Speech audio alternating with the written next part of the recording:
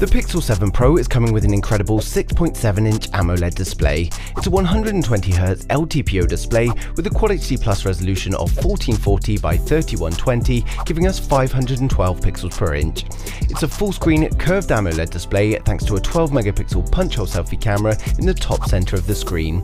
We get a triple camera setup on the rear consisting of a 50-megapixel primary, a 48-megapixel telephoto, and a 12-megapixel ultra-wide camera.